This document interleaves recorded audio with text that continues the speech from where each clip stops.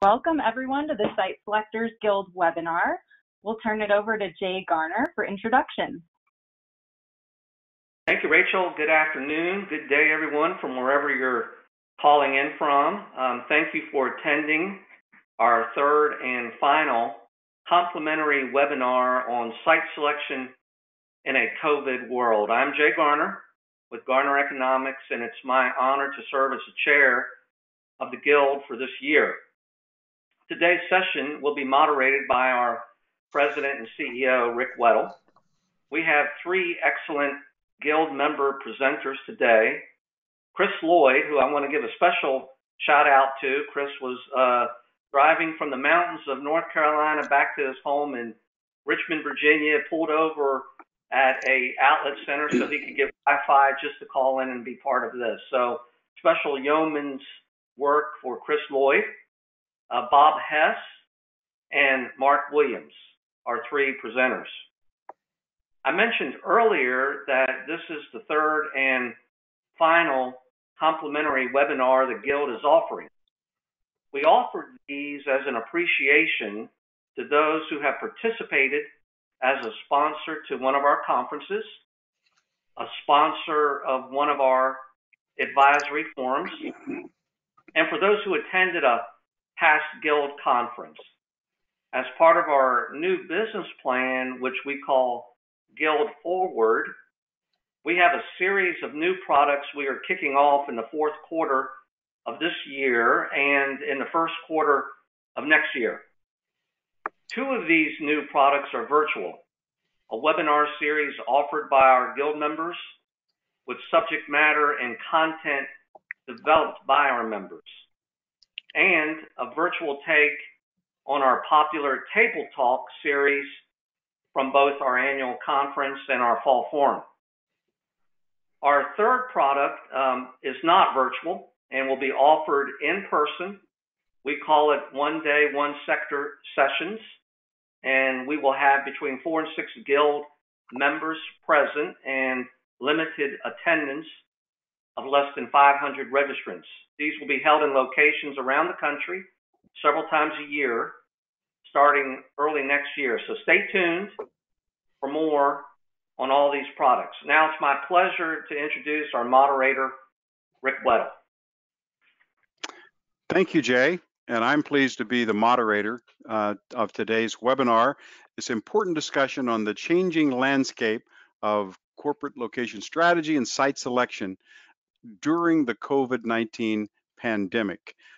Today's agenda will have a robust discussion beginning with the presentation of our most recent Guild member survey conducted to get a feel for trends and conditions during the COVID-19 pandemic, presented by Chris Lloyd with McGuireWoods Consulting and Jay Garner with Garner Economics.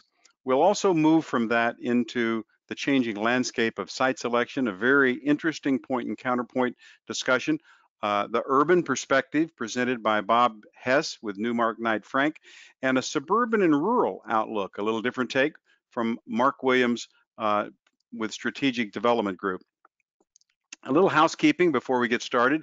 If you have your GoToWebinar control panel on your screen, you'll notice a chat box in the lower or bottom section of it. If you will use that chat box to submit questions to me, I will then curate those questions and try to make sure that, time permitting, we get everyone's question answered during the Q&A session at the end of the panel discussion with our panelists. The webinar today will last 1 hour and we'll try to end promptly on time. So without further ado, let me turn it over now to Chris Lloyd with McGuireWoods Consulting to go over the beginning part of the summary of Guild member survey. Great. Thanks, Rick, and appreciate everyone making time to join us today. Excuse my casual atmosphere here. As Jay noted, I'm coming back from the in-laws, and our schedule got bumped around because of lacrosse practice for our daughter last week, so I'm coming back a day later than I expected.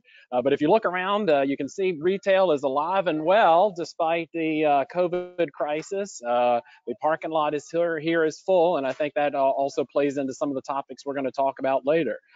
We'll start with what y'all will recall that right when the COVID crisis hit, the Guild surveyed its members to ask them what they were hearing, what they were seeing in the marketplace from their clients, and how that was impacting economic development.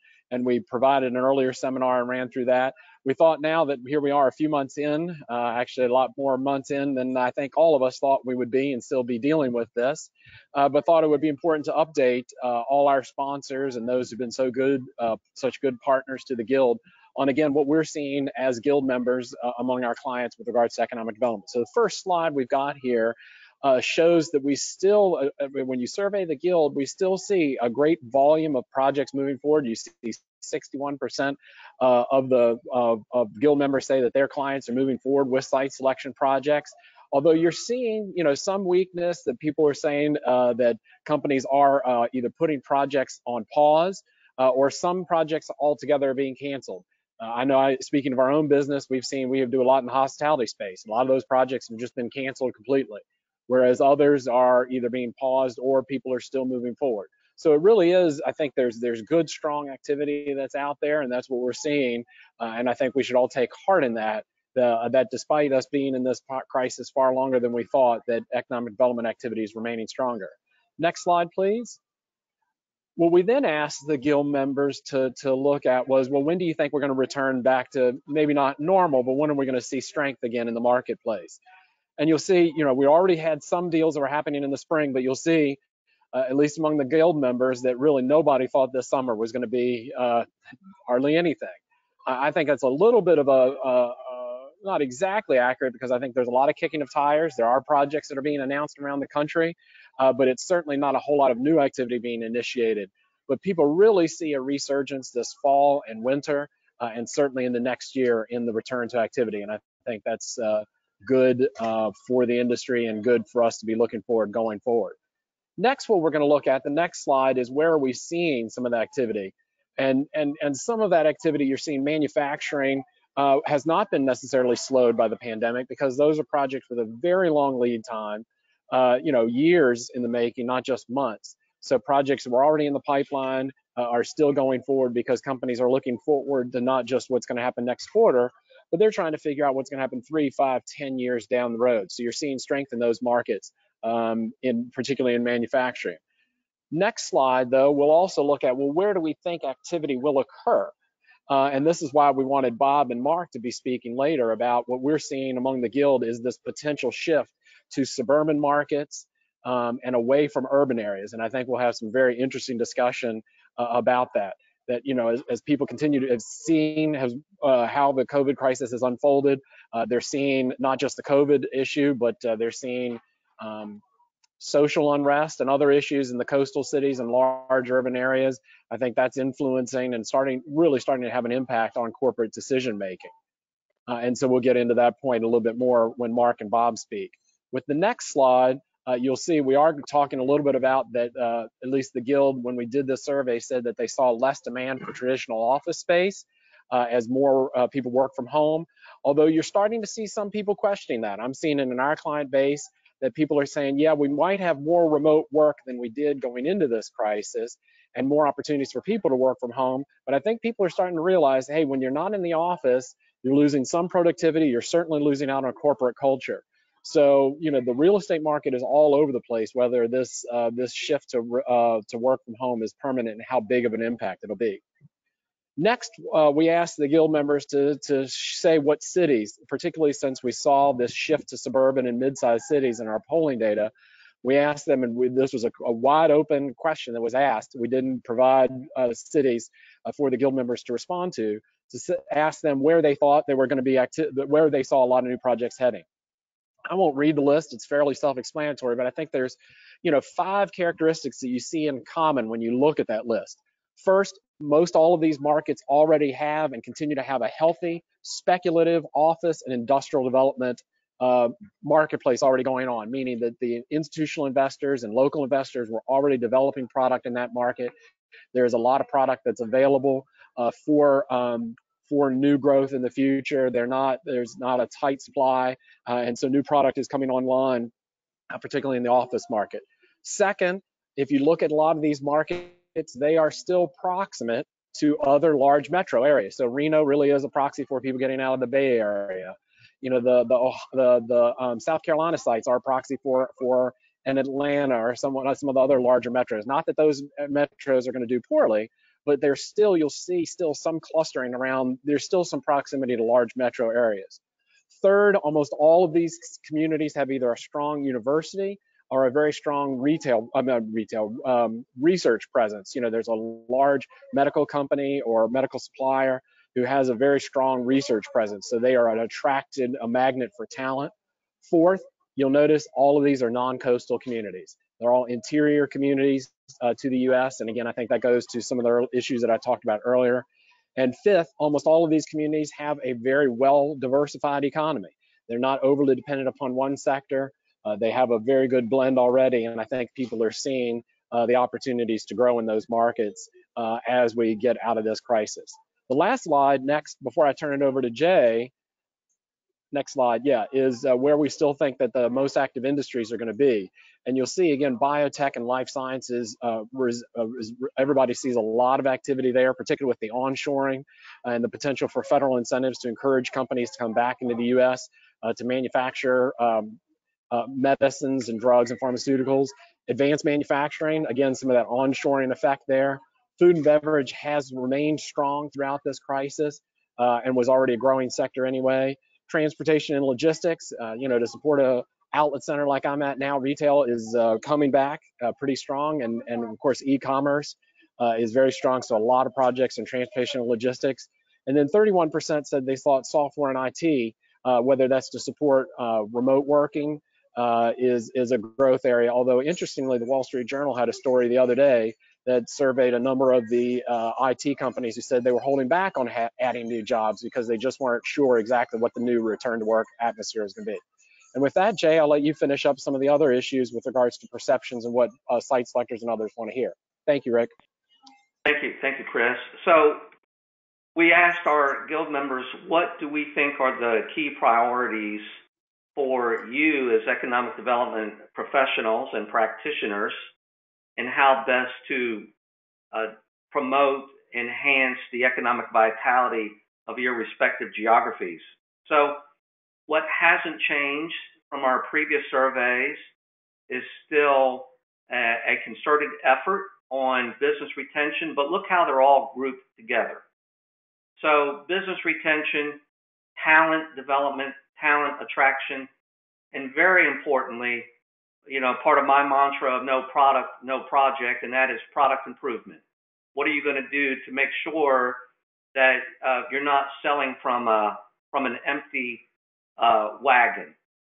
Obviously, business attraction is extremely important, and the reality of it is that, especially with a number of small businesses are being decimated by COVID and the pandemic.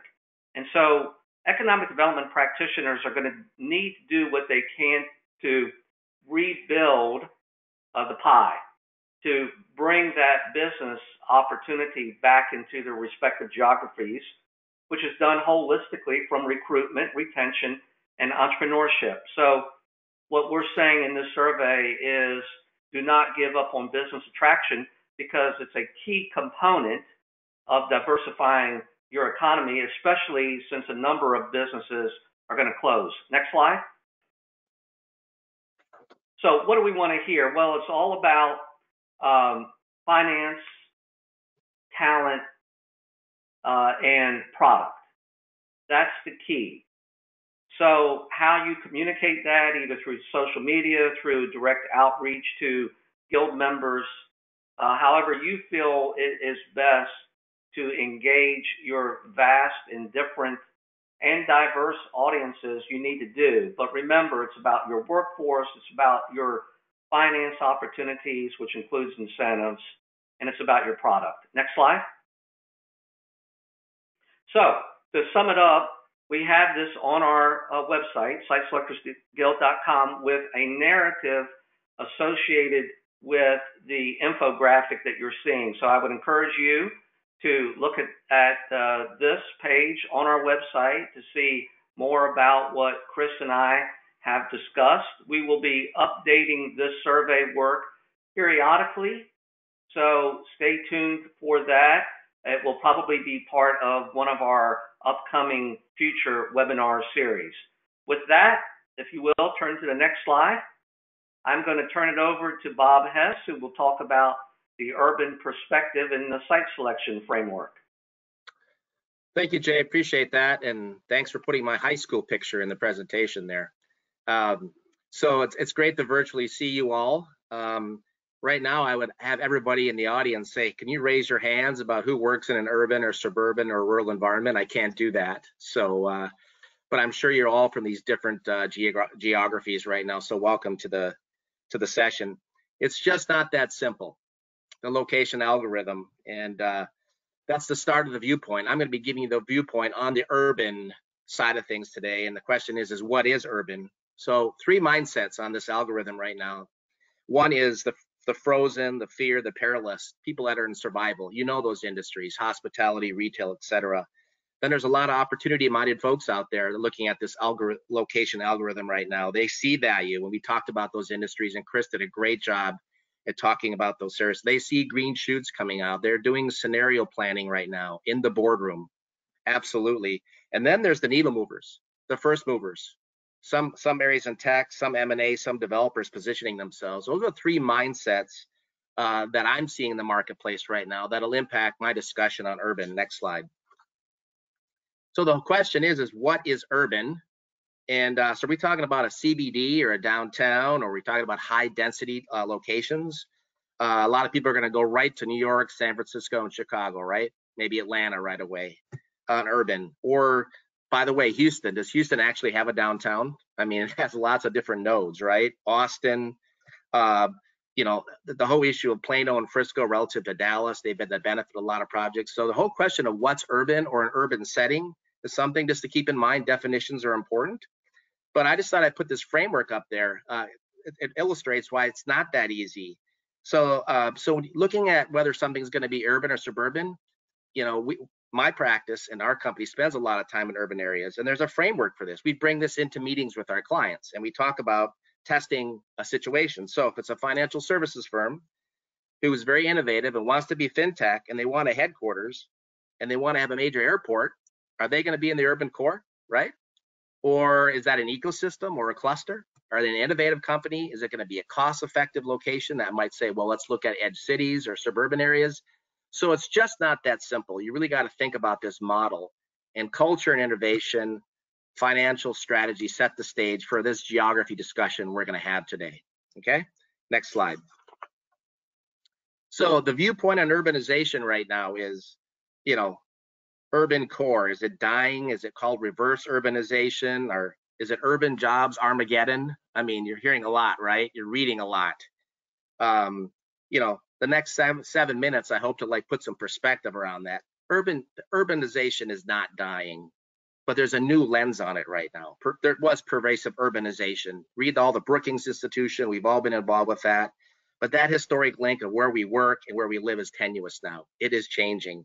And there's a lot of learnings coming on about workforce mobility, different models, rethinking, reimagining, and workflow and productivity.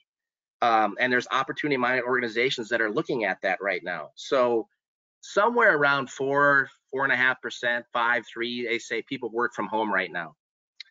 Some people are saying, hey, it's going to be 50%. Some say it's going to be 100.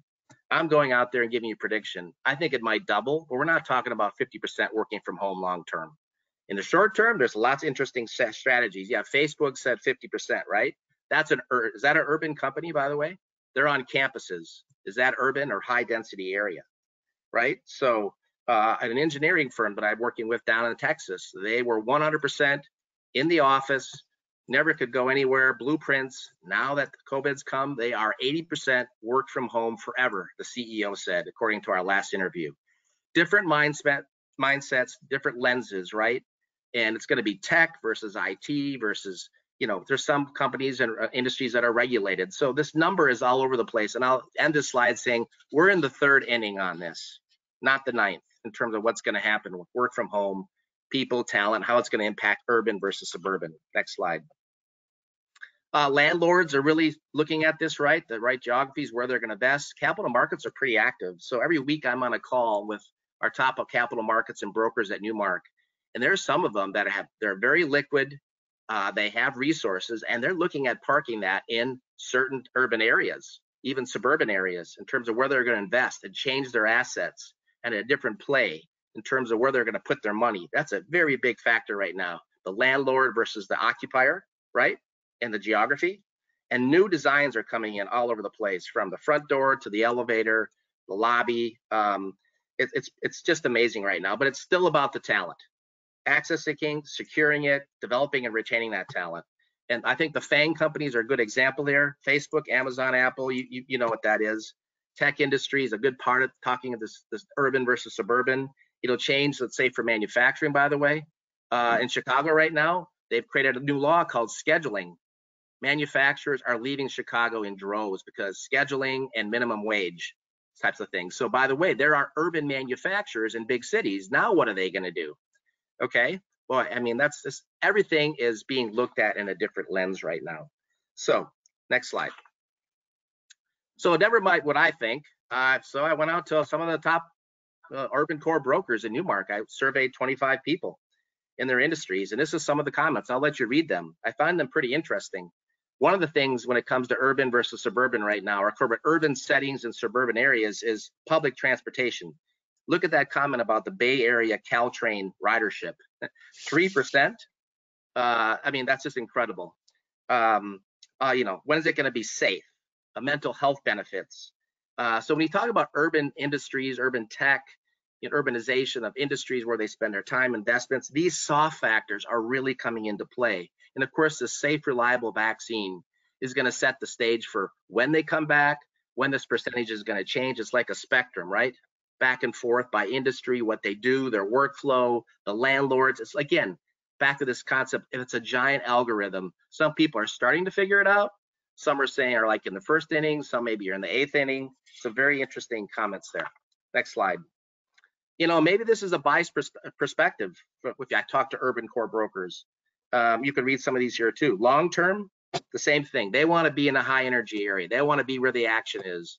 And by the way, when we talk about urban core versus suburban or rural, what about the age of the workforce, the demographic? You know, a lot of urban areas have more millennials, Gen Z, you know, all the different types of talent types, and where they live, the housing side. So again, to throw that in there is another variable to look at. I wanted to share this with you. You're all familiar with Zillow. So there's the renter side of being an urban core, the workforce renters. So renters are increasingly choosing suburban living over urban areas. Why? They're back with the family, right? They can't afford some of the apartments, they lost their jobs. So maybe it's temporary, 12 to 18 months. Will they come back? This is in 34 of the largest markets, and it certainly has hit New York and San Francisco and Dallas and places like that. But is that going to stay forever? So again, is Armageddon, urban job change totally reversed? You decide. Next slide. And here's a comment. One thing that we're seeing right now is business continuity centers. This is one of our top brokers in our company who does roughly about $15 million in commissions every year. He works for all the major New York City firms. And this is his perspective. I'll let you read this. But this is really interesting in terms of they might have a suburban short-term strategy called business continuity centers where you could be near that workforce that's in the suburban area, have them a place to go where they can have meetings before they return into urban mass transit and have to deal with all those issues. So again, lots of different strategies, different industries, talk about geography, what's the definition of urban versus suburban. And then the last thing, we are seeing this movement from high cost centers to low cost centers. And COVID-19, I was chided the other day saying that COVID-19 has only accelerated this trend that was there before. I would say it's advancing or continuing. And we have 2 projects right now, 2 HQ2 projects that want to leave big cities like San Francisco and New York with roughly 750 people, and they want to look at these new remote markets with new ways of working in parallel to that move. So pretty interesting. And the last slide I want to share with you on the perspective of being an urban, looking at the urban side is the qualitative factors are just being highlighted. FOMO, here's a new term for you all out there. FOMO is fear of missing out. So if you're not in the urban core and you're on the talent side, are you missing out on that energy and being in some of these cities that are thriving, the tier 1 and the tier 2 and the tier 3 cities in urban areas, health and wellness and safety and crime? They've always been there. They're going to be accentuated more in the news, right? Diversity and inclusion, social justice. Is that a real critical location factor? We think it's going to be emerging more and more moving forward. Infrastructure, housing. Think about San Francisco and other big cities and urban areas. What are they doing on housing so they can have that diverse workforce? And then all these issues of master planning and zoning and smart cities and equitable cities. These are all the issues that are coming up. And to quote Richard Florida, and I don't like to do that all the time, but he has some pretty good stuff out there about the future of cities. The crisis may provide a short window for our unaffordable, hyper-gentrified cities to reset, rethink, and re-energize their creative scenes. Keep an eye out for that. Will they really use this as an opportunity to make the cities stronger and make a better business environment for jobs and people, assets, and organizations? So that's my perspective on urban versus suburban. I'll turn it over to my friend, Mark Williams. Mark? Thank you, Bob. Good to be with everybody today. My topic has to do, as a follow-up to Bob's, what about the suburbs, mid-sized cities, rural areas? What's the impact of COVID been here? What are we seeing as a business, as Jay and Chris reflected on what the Guild overall is seeing? And I don't think you can talk about the prediction unless we reflect for just a second on all that's happened in the last 9 months. I mean, if we were sitting in December of 2019, I mean, we had a presidential election coming. That's still coming. That has slowed some things down.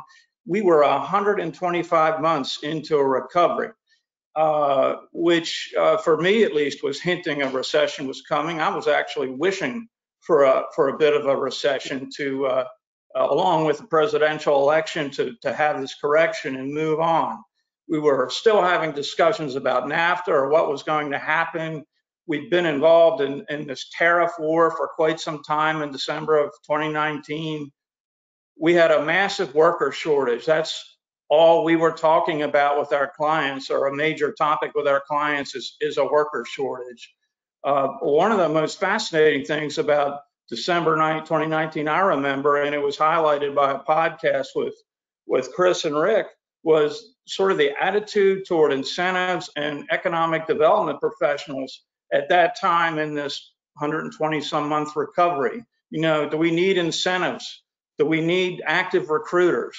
I mean, that was the time then. Then fast forward to this year, you know, we just had on an annual pace of a GDP decline of 32%.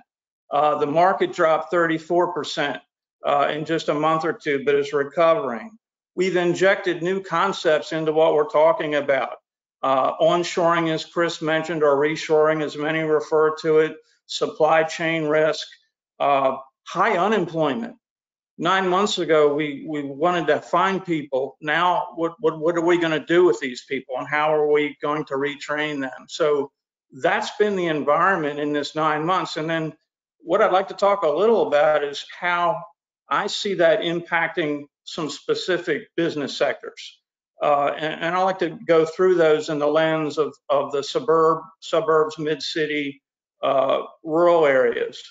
Bob mentioned regional HQs or HQs. We've been active in the headquarters business as well, not as much as Bob, but we've probably, you know, located 3,000 jobs or so in those sectors in the last 5 years. And I think the survey may hint that, my God, there's going to be this massive change related to moving from these urban cores that Bob's referring to into smaller, mid-sized cities. And my contention is that was already happening. That was already happening in Tucson and Raleigh and Nashville. I think it will continue because of COVID. I think there'll be less emphasis of some in big cities. Maybe there are transportation issues or other issues that make it easier.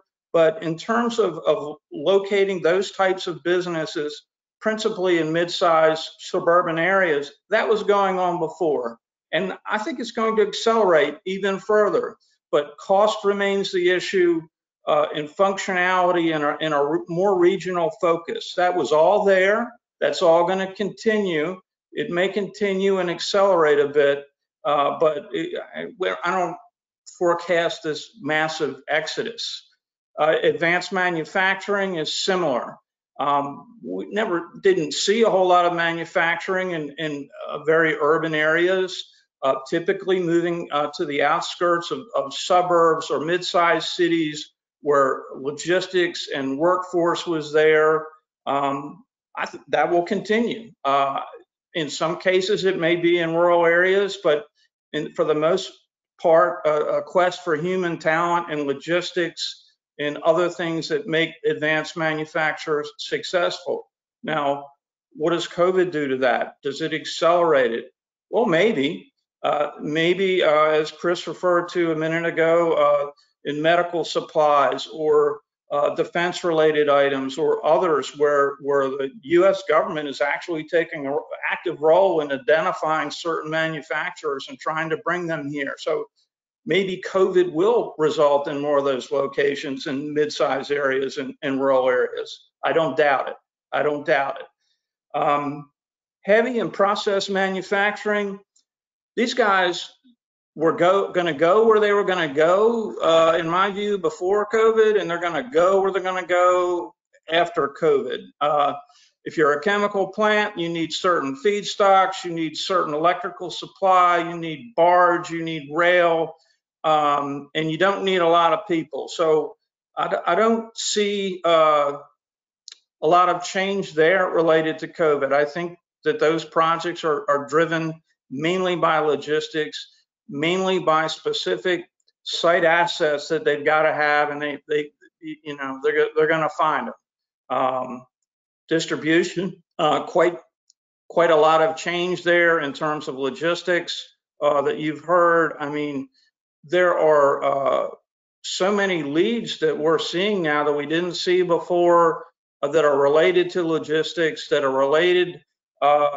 Jay, I think, mentioned food and beverage. I mean, we're seeing those kind of projects at a much greater rate than we did. So that will likely impact mid-sized areas and some rural areas if they have the logistical access. So, sort of to summarize my thought on the impacts on these particular sectors, I think COVID's going to have an impact. I think work rules are going to change. There's going to be a tendency to try to spread people out in the workplace. I expect that, but I don't see a massive exodus out of urban areas. I see probably a continuation of trends that already existed, but maybe with a bit of acceleration to them. So what are some conclusions? First of all, I think it's great that we're trying to project what's going to happen over the next year, and everybody wants that. But business hasn't reached equilibrium yet. So we're still figuring this out, all of us. We're talking to our clients every day, which is maybe the value we bring to you. That's all we do is talk to our clients and what drives their interest in certain areas and their concerns. But we are nowhere near equilibrium here. They're going to be winners and losers, and we're seeing that. I mean, if you're in a alcohol business, many of these people are looking for a place to build facilities. You can call them manufacturing facilities. There are many of those projects. Food distribution, that's going on. Certain household goods, whether it's mattresses or exercise equipment, there are a lot of projects that have emanated from a COVID environment. So some of that's good, and they're losers. Man, parts of the real estate market are losers. We do a lot of work in the automotive industry. Wow, that's tough right now. It's been tough.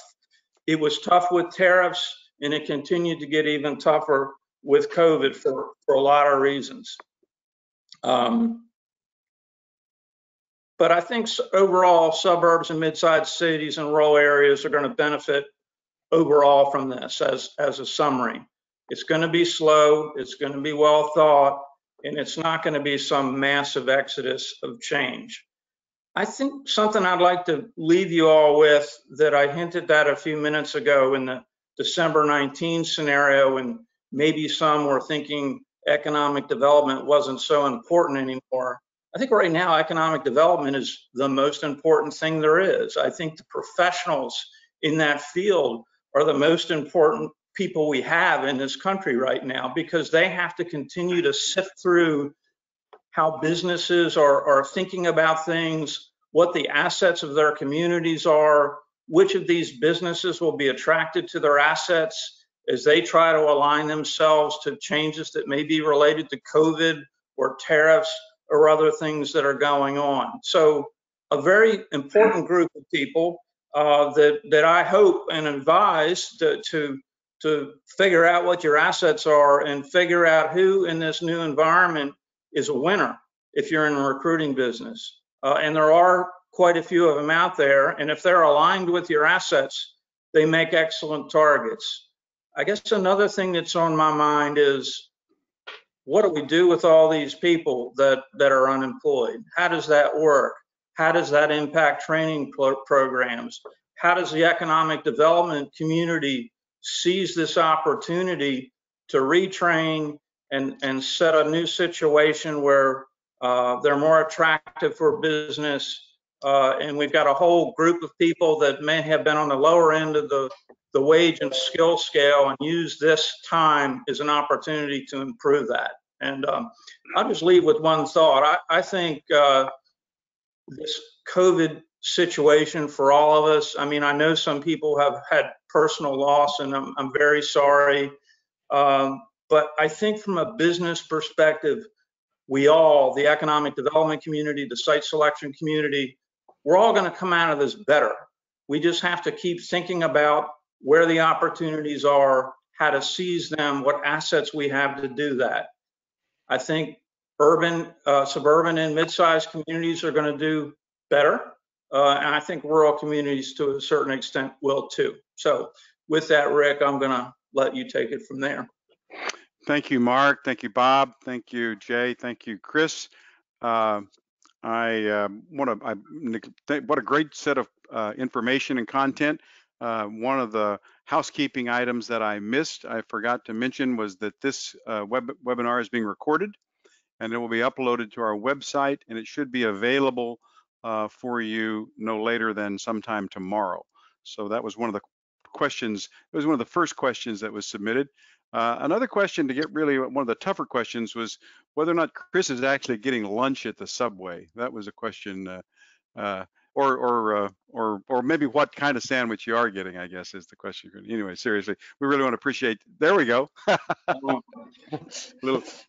There's economic development happening right before our very eyes. In that, here's another question about that I think is really interesting. And Chris, maybe you want to take it, and then we'll go to anyone else that wants to comment. Does projects moving forward mean pulling the trigger, or is it just moving through the process? I'd welcome everybody's thoughts on that, but what I'm seeing in my business, what I'm hearing from my colleagues, is it's both. Is some of it is projects truly moving forward to execution, meaning, closure, and then a lot of, exploration. I see a lot of clients just kicking tires right now and wanting to be well positioned once there's a little bit more certainty about where the timing and all of the recovery is going to be. But I'd like to hear everybody else's thoughts as well. Sure. I'll comment, Chris. We've had probably two different kinds of clients in this environment, maybe three, some that were on pause, some that canceled, but there's a fair group that's proceeding. And these are generally bigger projects that are taking place over multiple years in terms of a build out. One of our clients is going to announce a $500 million project in the next week. I mean, we've got a couple of other larger ones, so it's a mixed bag, right? It's a mixed bag, but for us, it's strangely been busy at this point. I'm not sure about our backlog, but it's been real busy. I'll comment on that too. We're seeing our clients add an extra step into the process, the go, no go.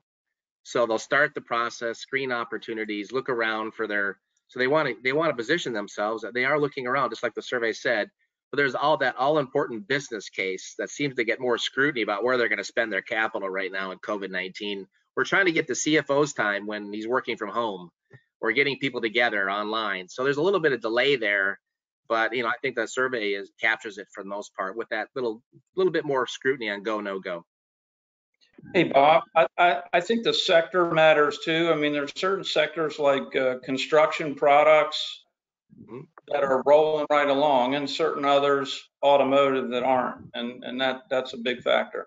Yeah, some life science firms are like going, let's get Project Warp Speed, right? With the federal government, like now, let's go, let's find sites, and we need manufacturing capacity for vaccines. So absolutely, it changes by industry, asset type, for sure. Great. Let me run this one back to Mark on this. And this is a question. We talked about talent, and you talked about rural and suburban and outlying areas. Question is just really straightforward. What does a rural community do to attract populations back in order to grow so they can actually be competitive for these industries? That's a big question. Any comments? It's the question of decades, right? There's been a lot of population loss in rural areas over the years, and there have been some success stories in how rural areas have built a quality of life or a certain brand that attracts new people, and often, frankly, a real opportunity, I think, for rural areas is attracting people that have left with great talent, great business savvy, to come back and operate businesses. I think that's often a forgotten strategy. Who are the really smart people that left that we can bring back? But I don't think, when you need thousands of high-tech people, lots of human capital. I don't know, Bob can comment on this. I think it's a bridge too far. I think you got to pick your battles. But those battles can be won, and I think they might accumulate in a positive way. Yeah, I'll use an example, and then I'll give you a worry on that. That's a great question. And by the way, I'm from a town of 210 people, okay, in northern Wisconsin. And that was a suburb of a town of 30,000. So I feel for the rural folks out there. I really have a soft heart. And we put a project in Missoula, Montana a year and a half ago. It was a San Francisco, New York consolidation, and the CFO was from that university. So there's the first thing, who came from these rural areas, right? And now they've got a 150-person tech practice in Missoula, Montana, and they love it there. They're getting tons of people that want to come back there. So there's hope.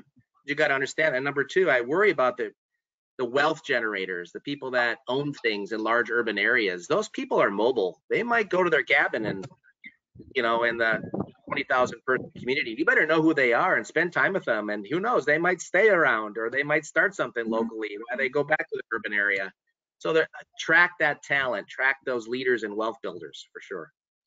Hey, just a quick thought on that question. I wonder, in terms of COVID, I've heard some discussions about, workers maybe leaving the country, or executive, they would if they could, but I think rural areas are definitely more attractive for a lot of people to work in. I mean, I know I work more in rural areas now.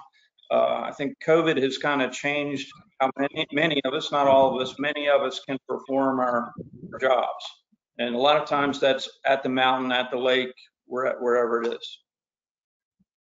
Let me switch gears real quickly if I can. The questions are starting to really roll in right now, so I'm having trouble keeping up with them as fast as they're coming in. But Jay, let me ask you a question. Site selectors are really the connective tissue between companies and EDOs. What should an economic development director or economic development office do? How should they stay connected to the site selectors during this kind of lockdown, this pandemic, this new normal that we're in?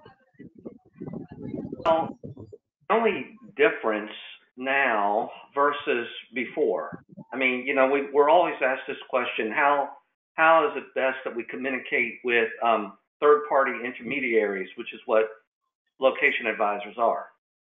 The difference on this one is you don't have the ability to do that face-to-face connection like we did so often before. You don't see the fam tours. You don't see the delegations that are coming to places like Atlanta or Chicago. or the New York, New Jersey area to make that connection. So everyone is trying to do a Zoom type of meeting, and frankly, everyone I think is just getting weary of that. It's just so it is getting to where, when do you stop? So I think a key consideration is do what you always did before as it relates to providing relevant data to your target audience. And so that's everything on talent. When you have an opportunity with product, whether there is a cluster or a new park, an office park, an industrial park, a new building that's coming online, just keeping location advisors like us engaged with that information. Good comments. Bob, let me come back to you real quickly. In your opening comments, you mentioned in Chicago scheduling, an issue of scheduling, and how that was affecting companies. Could you unpack that a little bit for our listeners? What does that mean? Tell us a little bit more about what scheduling is in that context. Well, hold on a second. Let me illustrate that. So one of my favorite books is called Small Data, okay? Here's a good example of small data. You got to do your due diligence. Chicago's new predictable scheduling law was effective July 1st of 2020. It's really new. It requires employers to notify low-income workers of changes to schedule and applies to a lot of industries. So the ordinance says employers must schedule employees 10 days in advance, rising to 14 days in 2022. So if you're in an industry, these are your scheduling set around your customer requirements, the delivery needs, and demand side of the equation. Now somebody's restricting that. I mean it's come up, and we have a prospect that's brought it up. Also with the minimum wage. I'm not bashing Illinois and Chicago here, but they've done great on other things. But these little things mean a lot to companies right now, especially if they're struggling with some demand or certain customers. So that's what I know at this point. Okay, interesting. Here's a really tough question. I'll just throw it open to anybody who wants to respond. Have any of your clients that you work with or are working with, have they been thinking about eliminating states if they think of them either as too lax or too severe in their public health response to COVID-19? Easy question for everybody. I'll start there. We have a big COVID response platform at our company. We have offices all around the country, and that has not come into play. Doesn't mean there's not local regulatory issues and perspectives and what the mayors are doing, and how. For me, the bigger issue there has been what we've been seeing on television, in terms of crime and social justice and all those types of things. So for me, those issues have been more of a factor than like, oh, this state has got more COVID cases than the other than the fact that you can't travel there. So, I mean, that's just my response. Let me, some of that I think is, so very subjective, because what one person may think is lax, another person may think is too strict. And so in the case of the RFIs or RFPs that we have recently responded to, that has not been a data set related to any of our potential clients' must or wants. Now, on the bigger picture, the whole discussion of a state's or a community's business climate on everything from tax implications to just public policy related to public safety always gets looked at. Agreed.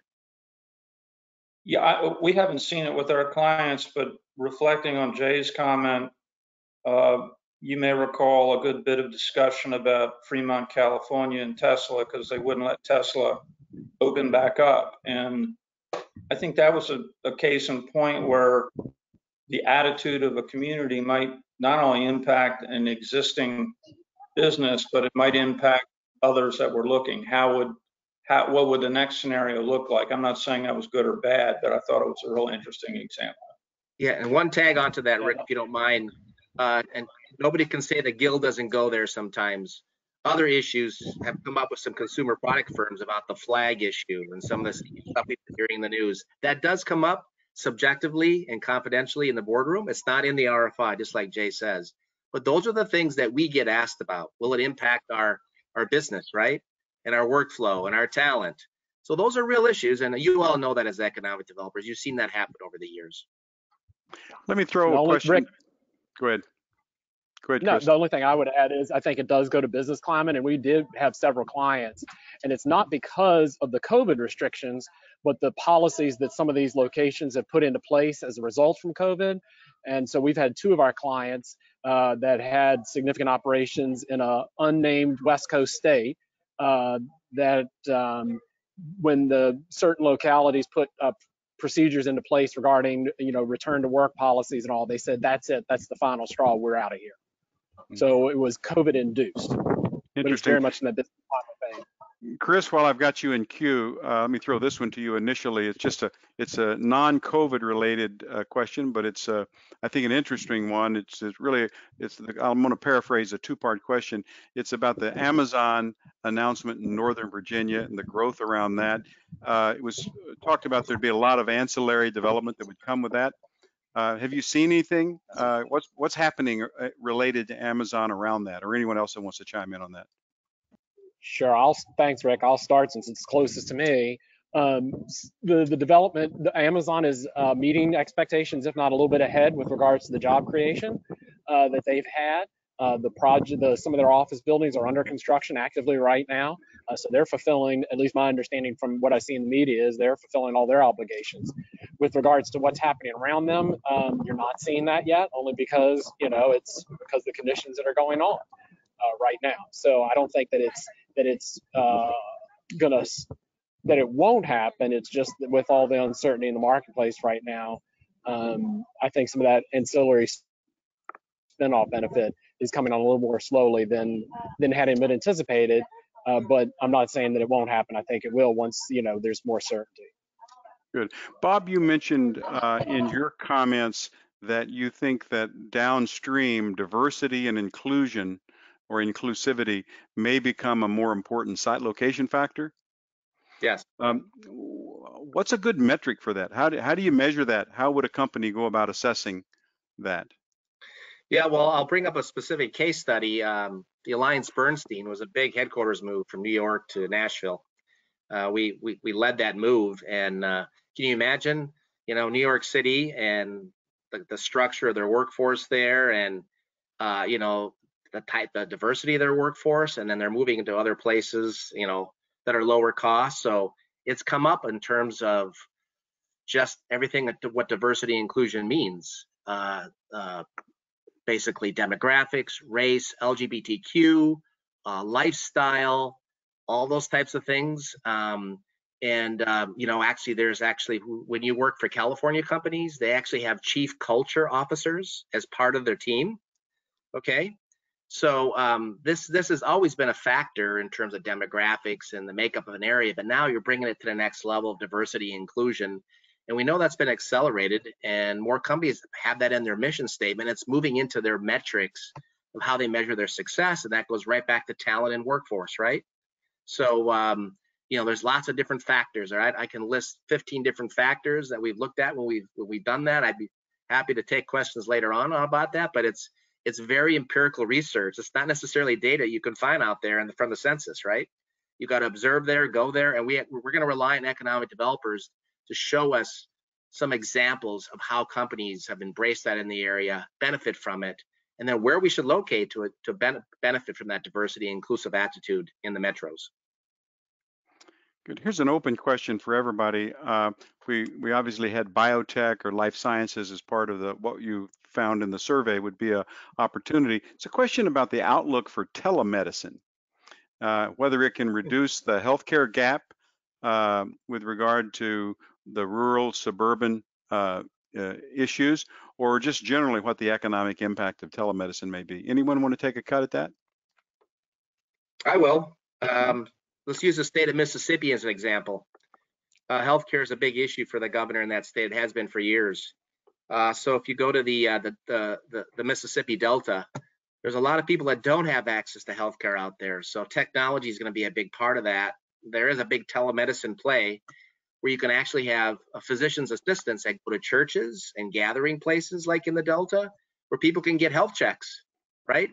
and being able to use technology versus not having it all because they couldn't drive there. By the way, they can't get physicians to move out to some of these rural areas. That is a big issue, by the way, in rural areas, getting physicians to move there, set up, be able to have a robust business. Telemedicine, I would be surprised if, as long as it's funded and put into the right programs and benefits, it should absolutely explode. It is a good thing if it's done right.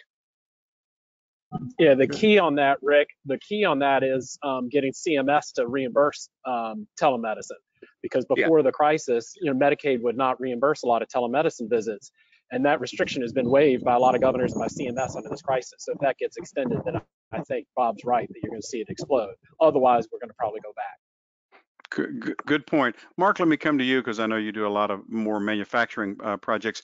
Early on in the COVID-19 issue, there was some outbreaks actually in certain manufacturing operations. Are you seeing companies do anything differently with regard to design of facilities, maybe to make them a little safer from a health standpoint? Well, I think there are two parts of that, Rick. One is, what are they doing right now in terms of adequate separation and workplace style? And so there is a vast consulting business that we're not in, of advising companies in the manufacturing environment, I assume certainly in the office environment, along those lines.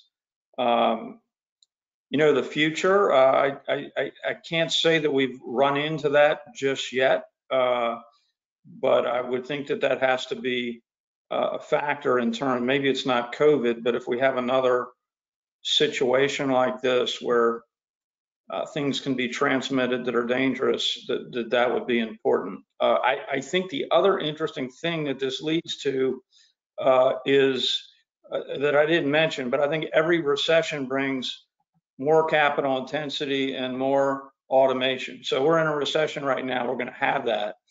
And then if you overlay COVID on top of that, I think there's going to be and reshoring on top of that, an even greater drive for automation. So fewer people, more productivity, greater separation. I think we're going to get a real injection of that. Good, thanks. We're getting close to the top of the hour now, and so I've got a question here, and we're going to close out in the lightning round, if you will. So everybody will take it, but I think this is one I didn't anticipate. But here's the question. What do you consider to be the greatest silver lining, parentheses, if indeed there is one, parentheses closed, to the pandemic? So let's take it. Let's go in sequence. Whoever wants to take it first. Entrepreneurship. There has been new industries, there's been new processes that have developed as a result of COVID. Okay. Efficiency.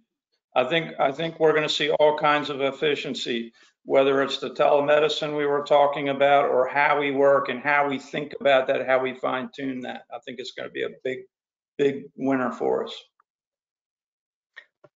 Scenario planning is back, and better decision making, much more holistic, and it's more than just about the bottom line. That's what I see happening. It got the recession that Mark Williams was talking about out of the way. That probably would have been a very slow burn down and a slow burn back, and it's going to condense that period that had to happen into a very short period and accelerate a lot of the trends that we already saw coming. There was a comment, not a question, that was submitted that said, in response to one of your comments, Zoom fatigue is real, but it wasn't real on this particular webinar because you guys did a great job. And I want to kick it back to Jay Garner to let him close it out. All right, well, thank you, Rick. Thank you, Bob, Mark, and Chris. I agree. I think the content that Bob, Mark, and Chris offered has been fantastic, and I hope that our guild friends that have participated in this have enjoyed it. So that was a nice testimonial to hear. So stay tuned. You will hear more from the guild, both on social media platforms and through other ways that we communicate on our different activities where we want to engage you, the economic development professional. So on behalf of the guild, thank you for participating. We look forward to seeing you sometime in person. Thank you. Thank you all. Take care. Take care. Good to be with you.